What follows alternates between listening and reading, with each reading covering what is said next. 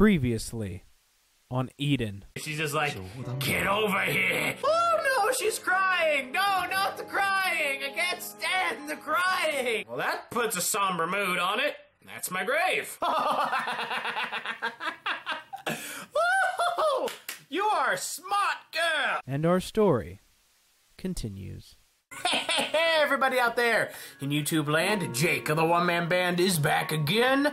Welcome back to Eden. Maya's left us. Sean's taking a turn for the worst. Planet's still gonna die. But we're happy, so that's all that matters. Let's get right back into it. When I knock and open the door, she is already awake. She sat upright and gazed aimlessly with a dazed look in her eyes. Ohayo. Morning, Sean. Nice to see you again. I walk up to her bedside with a tray which contains breakfast. For two! Breakfast for two in bed! Ohayo gozaimasu. Good morning. I'm still in really big pajamas. We should get you a Snuggie. Sean gave a tiny nod, her eyes drowsy. Bro, about face. Oh, you want to check out my butt? Want to check out my butt? Too bad. Why? Was she that out of it? I think so. She wants to check out my butt. I look at her doubtfully as she shook her head side to side. I'll get up today. I'll also eat my breakfast in the dining room. You went to the trouble of bringing it to me, too. Sorry. Sean, you don't have to force yourself. I'm perfectly capable of walking up the stairs and down the stairs and doing all that stuff, making breakfast, bringing it to you. I care about you. That's why I brought you breakfast in bed. Today's an important day, so I'll get up. Oh, great. It's an important day. I think she's gonna die on this important day. What's most important is my health, I know, but still. Sorry. Oh, don't you demo me. I've been saving up my strength to get up today. I'll be fine. Got it. When it came down to it, I couldn't fight her. You can't argue with a woman, Ryu. They always win. Who could look into those determined eyes and say no? No! No! I bet Angry Joe could. They were different from the innocent eyes of a mere child. Those eyes possessed both honesty and a strength which had never been sullied despite the many, many years behind them. Real? Yeah, I understand. I won't stop you from getting up anymore. You are your own person. Not that. I want to change. Okay. Sorry. I'll leave. I turned around and headed toward the door. It felt to me as though Sean had changed in some way since Maya left. Before, she had mentioned waiting to get in the bath together, but lately it was common for her to get oddly embarrassed. Well, that's because, you know, Maya kissed me, now she's like, oh, I'm embarrassed, little schoolgirl. I was sure it was a change for the better. Now we don't have to take baths together! Jeez! Thank you for the meal. Oh, you're welcome. Itadakimasu! A breakfast menu was modest, as always, consisting of bread, egg salad, and vegetable soup. What's wrong with that? I would love to have that for breakfast every day. It's always dry cereal for me. However, Sean only took a small sip at the soup. If you don't eat a little more, it'll be bad for your health. We're like the grandmother now. Eat, eat, you must eat. You're getting so thin. Sorry for not finishing, but at this point, it won't affect the end result significantly, even if you increase my portions. I wanted to ask her what results she meant, but I held my tongue. Since Sean would, without a doubt, answer point blank. You eat the rest. Ah, well, as the man of the house, that means I gotta eat all the leftovers. So I will do so. I nodded silently and pulled her leftovers over to me. Our food situation wasn't so well off that we could throw anything away. No. Real? If you're finished eating, it's okay. No! Can't let precious food go to waste! Do you want to go outside? Yeah. I want to see it with my own eyes. Let me look on you with my own eyes. Look. You can't even see anything from here. I know, but I just like... But I think just lazing around, sitting in bed and waiting for the moment to come is far too irresponsible. I see. I gobbled down Shion's leftover bread with one bite. Nom, nom, nom, nom, nom. After all, this is the end. Yes. Yes, I know. All too well that this is the end. I'm actually kind of sad. 9:51 and 41 seconds a.m. What time zone? Probably Japan. I checked the digit displays on my military-issued wristwatch I hadn't worn in some time. This watch, created with a stress on precision and durability, could endure use even on the battlefield. It had never failed me and continued to tick away accurately. Looks like it's about that time. So are we talking about when the last ship will leave? Because that's what I think we're talking about. I whispered to myself, then look at Shion as she slowly made her way forward. It hardly showed on her face, but I sensed she was excited to some extent. Shion, you're not tired? There seems to be fewer animals and insects as of late. An acute observation. But are you okay? It happens all the time, so it didn't bother me that my question had been completely ignored. But still, she perceived the changes on the mountain very well for someone who was almost always bedridden.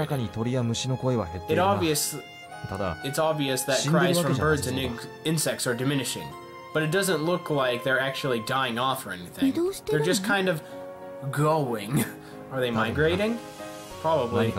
They might be sensing the collapse to come. Regardless to where they may run to, I doubt it'll make a difference. Yeah, but that's what's so tenacious about animals. They're tenacious. They might know that too. Even if they know that it's useless, struggling to the very end is in the nature of all living things. Yeah! Animals don't think on terms of useless or beneficial. They're just obsessed with living. Well, that's kind of what they do, is live. Mankind is the same in that regard. Being tenacious. A cold wind blew by us. Shion stopped in place, and I looked beyond the hill. They become obsessed, made many sacrifices, and this is the final result. It'll be very soon. Very soon, the final ship will take off into space! I was right! Upon it rode the very last people left on this planet and all their hopes and dreams as they headed towards the future. I wonder if Maya will be on it. Well, she better be on it! She's supposed to write our story! That woman is more cunning than she looks. There's no way she'd be left behind. Mankind will leave the planet where it was born and raised. Where do you think they'll head to next? Pluto. No, probably Mars or Venus. Those are probably the two planets in our solar system that probably could be terraformed, unless they're going to go, like, try to find a new solar system. But I guess that doesn't really matter, because the story in this story is about us on Earth. My train of thought was halted by her unexpected question. Well, once they adjust to living in space, they'll begin a journey to find a planet that they can occupy and new energy sources. Not that. Well, what do you mean by not that? Shion shook her head with a thin smile. All people journey. That's a given. They've journeyed over and over again for thousands, if not tens of thousands of years. Arrived somewhere, lived there, and then began their journey anew. The scale of it is just a little different this time. The length of time they took to prepare and the amount of bread they've stuffed into their bags were larger this time. Doom was all that awaited them at the end of their long journey on this planet. I wonder what they'll do next. They'll go to a new planet and start the whole cycle all over again. It's the circle of life. It's the wheel of fortune. It's the leap of faith. On the path unwinding. It's the circle! The circle of life! Yeah. No matter what fate is waiting for them, humans will never cease to move forward. Even if they hit a dead end, they'll break down the walls if they have to, and create a new path just as you once did. Many lives will be sacrificed upon the rubble of those broken walls. Yeah, but you gotta do what you gotta do, and those memories will be passed down through the ages. I too look into the distance beyond the hill, at the mountains which stayed the same year round. Before long, I was sure this familiar scenery would begin to change. How I wished I was wrong. Yo? Yes, what is it? We're panning down.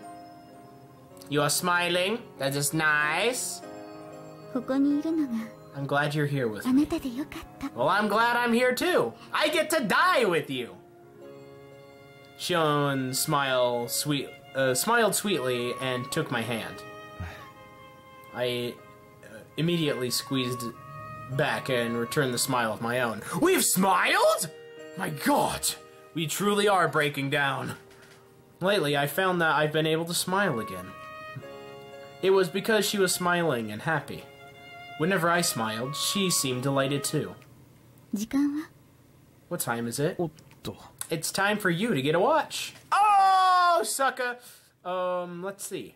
I quickly looked down at my wristwatch. 9:58, 11 seconds a.m.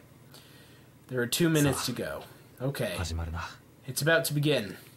The last of humanity's steps into space shall be carved into this planet's sky. We both fell silent.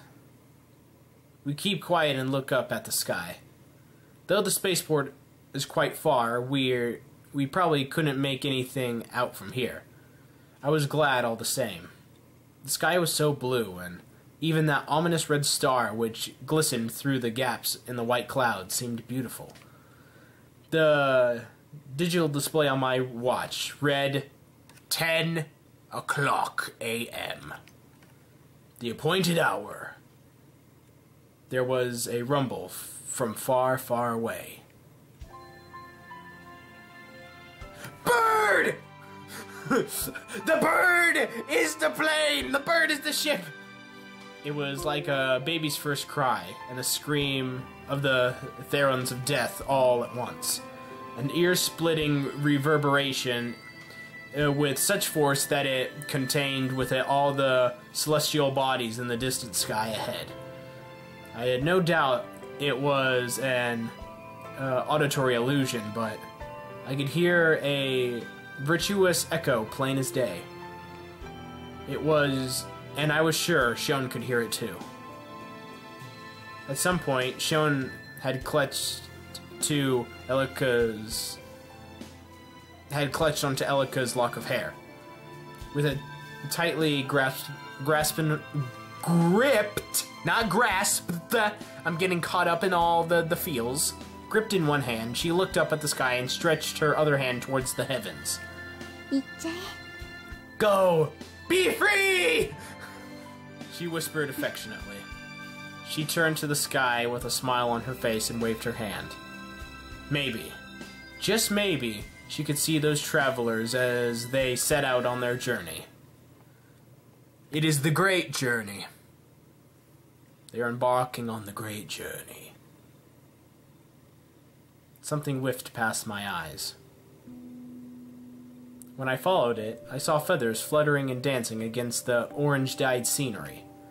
Those dark-colored wings with a vivid blue pattern printed upon them. It was a swallowtail butterfly. Really? It's the first time we've seen a butterfly in this. No, we've seen a butterfly before, but still, I like butterflies. They're cute. I was seated on the grass. Shion, who was resting her head on my shoulders, let out a small murmur. Then she opened her eyes. A butterfly. Yeah, a swallowtail. A swallowtail butterfly. It's my first time ever seeing one. Really? Not rare on this mountain. Well, she's barely been on the mountain. She's been in the cabin all this time, remember? I've had a lot of firsts here. Shion got up from my shoulder and was staring vacantly at the butterfly. Hey, Ryo. Yes? Was I asleep? Yeah. Fast asleep! What, were you not supposed to be? We watched as the final ship ascended into space, and then, like someone had flipped a switch, she instantly fell asleep.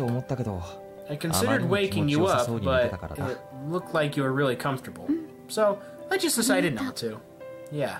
Thank you. Did you get enough? Yeah, I feel really good right now. My body and soul feel completely clear.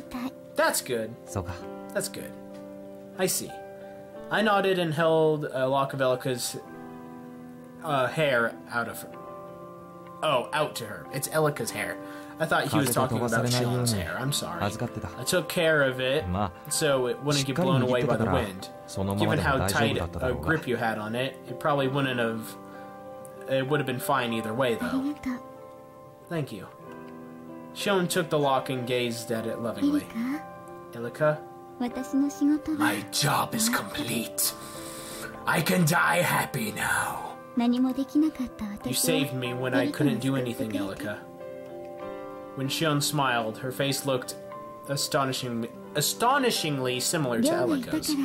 Real? Because you were here, I was able to see the final ship off in peace. I'm so happy. Her whisper was like a song, and as if drawn to that song, the swallowtail landed on her hand. Whoa! Butterflies don't normally do that! Ryo? Shion spoke, fascinated by its wings. At long last, we're all alone on this world. No, we're not. We still got the birds and the trees and the microorganisms and the rabbits, you know, and the platypuses, the platypi. They're still here. Yeah, there's no one left but us. Ryo, you're all I have left. Shion sent the swallowtail away with a gentle wave of her hand. Oh, there it goes! That's the butterfly from the main menu right now. The black-winged butterfly fluttered away, carried by the wind. However, this is the world I wished for. What? An empty one? A quiet, calm world, all alone. With you. She does love us. My wish is the same as yours. No further words were necessary. We just sat there, looking up into the sky together. And we knew that this was it. This was the moment that we were truly together. Shion sprung up at me and I caught her in my arms. Whoa! Overexerting yourself! I held her small head against my chest. After fully feeling her warmth, I looked down and saw her eyes welling with tears. The sight felt like a needle through the heart. Not a knife, but a needle. You know, it just hurts just that much. Ryo? Shion touched my cheek as if trying to calm me down. Yes? Set amidst these now uninhabited worlds sunset. Oh, they kissed! Oh, that is so cute! Oh, melt my heart! Oh, just look at that! Look at that! Oh, that is so cute. I love that. I love that! I'm gonna make that the thumbnail! Hopefully if I remember. I will remember! I'll be sure to. Okay. It's just more sad because we know that she's gonna die soon. So, yeah. There was nothing more that needed to be done. Just the white screen. All that remained was to wait for the curtain to drop. On both of our lives. Like the stage which she had once performed, this time there would be no curtain call. No encore. Our days were spent doing nothing. We waited for the day the overwhelming force would mark an end to it all. On that night, we saw the final ship. Shion collapsed. Well, that's not good. She's done that a few times. Don't. She did not wake up for 3 days. 3 days! We spent that time making potato salad. Well, I did. She didn't. She was asleep. The rhythmic sleep breathing I had grown accustomed to changed slightly. Are you waking up? I looked up from the paperback I had been reading and shifted my attention toward the girl in the bed. Battle Royale. That's what I'm reading right now. You're awake! Yay!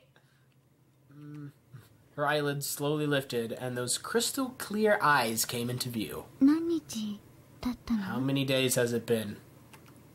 3 days! With her eyes still pointed at the ceiling, Shion asked me in an unambiguous tone. 3 days. It'll be noon shortly. I see. With that whisper, she suddenly tried to sit upright. It was rash to do that immediately after following 3 days of sleep.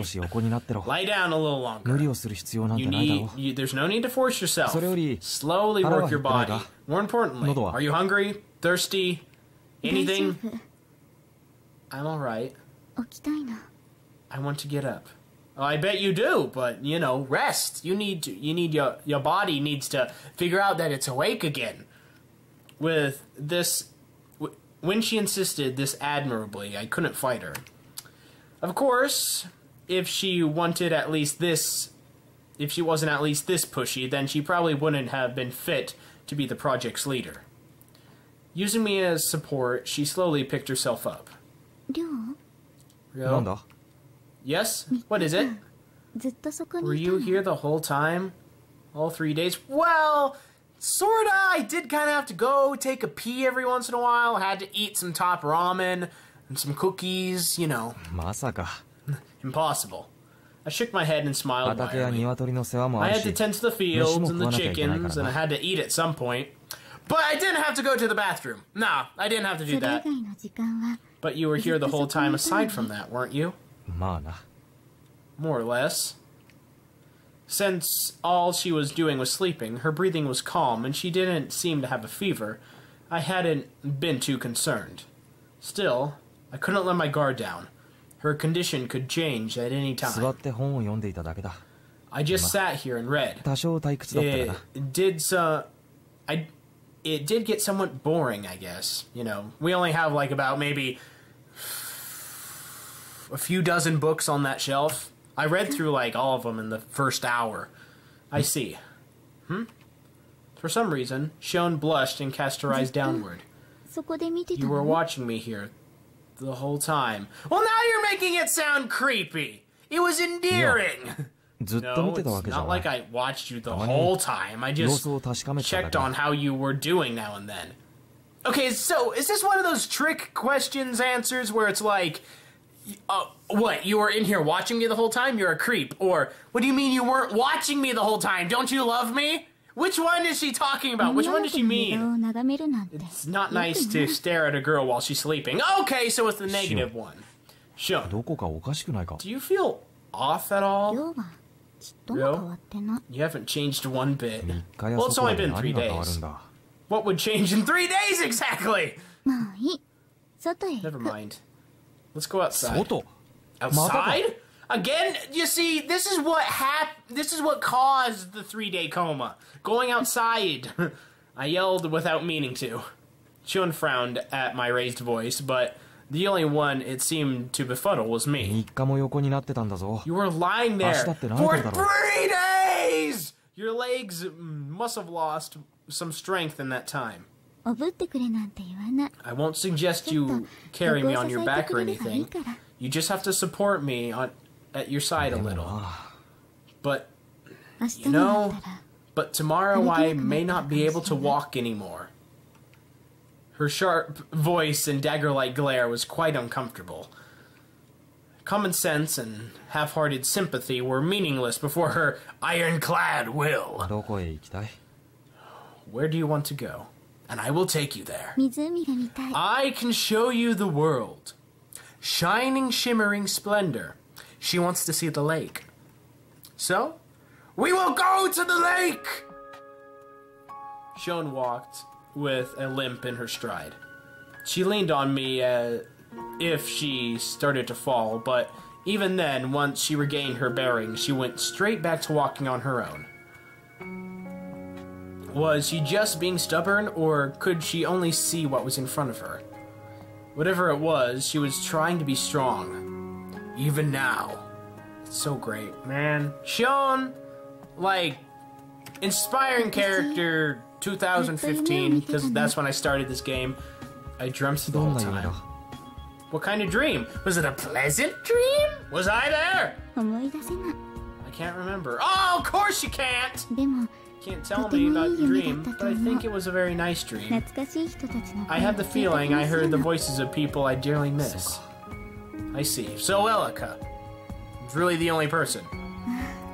Oh, that's no good. No good? What is? Stop beating around the bush. Be direct with me. Remember, I'm Rio.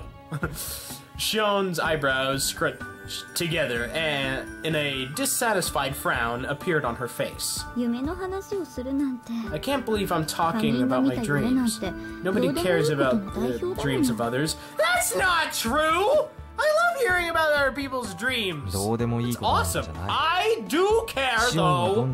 I'm curious about what sorts of dreams you have.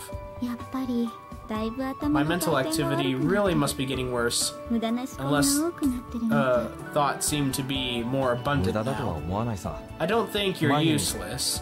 A while ago, I met Elika in my dream, so if not for that, I may have gone with Maya. So, you know, divine intervention or something like that. That's because you're a romantic. A romantic? Me? Don't be silly. Between the two of us, I thought I was the more pragmatic one. You take illusions seriously and are able to reconcile them upon ideals grounded in reality. To put it nicely, it's handy, and less than nicely, paradoxical. I don't really follow. Stop using big words. From Shion's point of view, that was an illusion of what was reality. It's fine if you don't understand. It's enough for me as long as you keep on being who you are. Well, I'm good at that! The way Shion spoke and behaved since she awoke was subtly different. The only cause I could think of it had to be that. What was it? What's wrong? Yeah, what's wrong? Oh, it's no! Don't say it's nothing! Something's the matter! Oh. What did the kiss we shared mean to us? It means it was a kiss! Neither of us were children, so it wasn't worth making a fuss over. We simply got carried away by the mood. My gut told me that was closest to the truth. Well, your gut is wrong this time, okay? Of course, it wasn't such a minor event that we could pretend it never happened either. You don't have to worry. Don't have to worry. Huh? You gave me one more memory I can carry with me. I'm so happy, that's all. In these silent mountains, her voice resonated wondrously in my heart. I appreciated the time we were spending together all over again. It was something very special to me. Alrighty, you guys.